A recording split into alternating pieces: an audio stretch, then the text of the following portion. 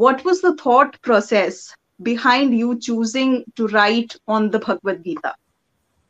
Yeah, that's a good question, Uma. If you had the Bhagavad Gita for Children, I mean, the Gita for Children came out in 2015.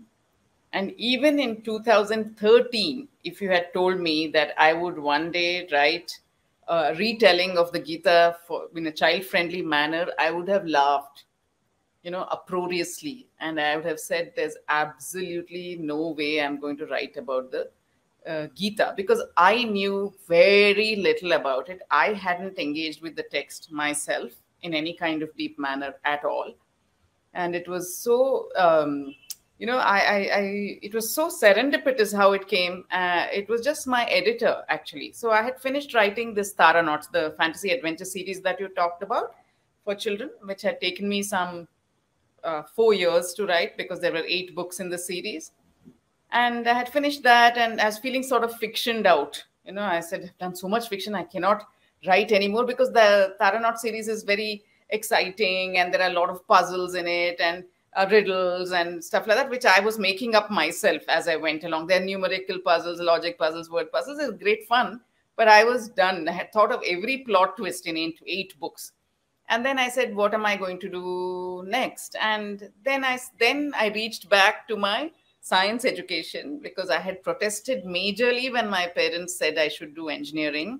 But it's a sort of, it comes with the territory kind of thing. If you are a middle-class child growing up in Bangalore in the 80s and 90s, you were expected to do engineering or medicine. It was almost as if there were no other professions at all. So I had done engineering, and in the moment I finished engineering, I sort of left to join a children's magazine and started writing for children, because that was my goal always. That was my passion. But now that I had finished writing this whole series of books, I reached back and said to my science education, and I said, maybe this is a good time to write something about science. So I wrote a book on popular science. Okay, it's called What If the Earth Stopped Spinning, and 24 Other Mysteries of Science. And I kid you not, that was actually the first time that I actually understood many basic concepts in science, which I hadn't understood while I was in school studying them. And as an adult, when I approached them, suddenly they became clearer. And I said, wow, this is what one must be doing, demystifying things for children so that they don't get intimidated, because all subjects, any kind of learning is a lot of fun. The fun of discovery is amazing. There's no subject in the world that is boring if you approach it with a curious mind, an open heart, and without feeling fear.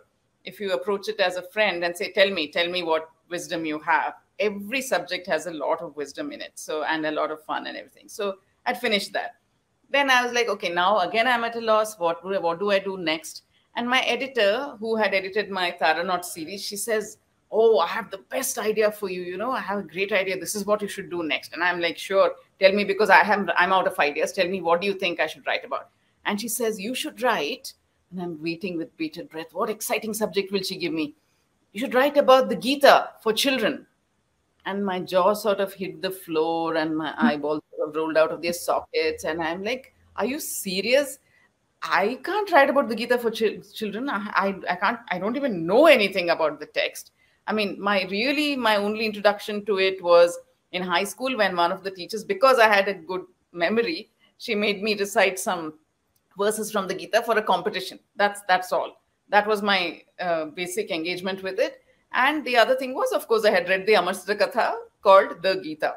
That's all. Nothing more than that. So I said, no. And she said, but why? And I said, actually, it was my fear that I didn't know anything about it. And how would I write about this revered, venerable text that everybody places on a pedestal? And people take years. They go to the Gita classes for years. And after so many years, they say, we have just unraveled one layer of it. And I'm like, how am I, who has no introduction to it, going to sit and do this for an impressionable young audience? What if I do it wrong? What if I misinterpret it? What will happen to the kids who are reading this? So I should not be entrusted with the responsibility of it. So it was a fear, really, but I covered it up with excuses, very much like Arjuna, various excuses to hide fear. And my excuses were things like, no, the Gita is not meant for children. Come on. I've only seen retired people reading it. Why would I write that for children? Then second excuse, oh, but I'm a cool author. I write about cool stuff. I mean, who writes about musty old texts? I don't want to be slotted in that category as somebody who writes about scripture for children. I'm not that kind of person. I'm not that religious type. So all kinds of excuses just to avoid taking on a challenge that I was intimidated by. And then for some reason that I cannot yet fathom, my editor decided to push me. She just would not let me be. She kept saying, no, come on, you must at least give it a try. Just try it. Why don't you want to do it? And in the end, she threw me a challenge. She said, she also didn't know very much about the Gita, by the way. So she couldn't even tell me that, no, it's meant for everyone. It has a lot. She didn't know. So she said, okay, I'm putting a challenge out to you. How can you say you won't do it without even reading it? How can you have all these preconceived notions without trying it out? Isn't that against your religion? So I said, yeah, that is sort of against my religion. As a science background, I cannot say I don't want to do it or I know things about it without actually trying it out. I have to do some empirical analysis and things like that. So she said, okay, take a month.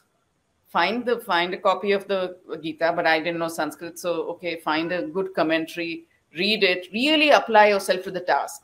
And after that, at the end of a month, if you come back and tell me that it's absolutely meant for people over 65, or that it's some kind of a sexist, patriarchal text, or it's casteist, or, all those, I said, what if it is that? What if it is this? I'm not going to whitewash it for children. All this drama I did. And she said, yes, okay, fine. I will take your word for it. But at least read it once, with your full heart and mind, with an open mind. You are the one who's always saying that one must approach every subject. So I said, sure, that's fair, fair enough. So I went off to an aunt of mine by marriage, and she was very familiar with the Gita, and she was a cool person also. So I knew she wouldn't give me some religious angle to it.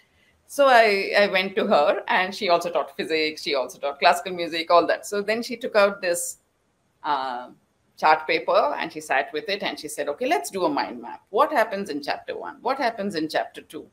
And so she sort of did a visual telling of it to me, how the parts fit together, etc. And I was like, okay.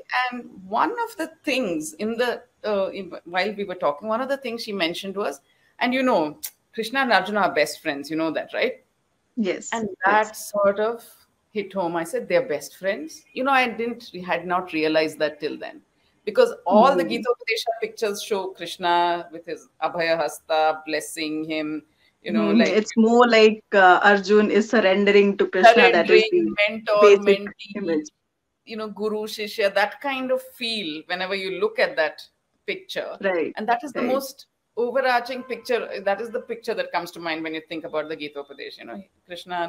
Arjuna kneeling, Krishna standing up, blessing him. So I said, oh, they're best friends. And she said, yeah, they were like BFFs, best friends for life, forever. And they did everything together. And I said, so the Gita is basically a conversation between two best friends. And she said, yeah. And suddenly something clicked. And I said, if that is what it is, however philosophical that conversation is, I can probably make a story out of it for children. It's after all, it's two friends chatting. That's what it is. And then my mind opened a little, and I took the commentaries that she gave me, and she said, we'll meet after a week again. We'll discuss where you've gotten and, if you have any doubts, etc. I never went back to her.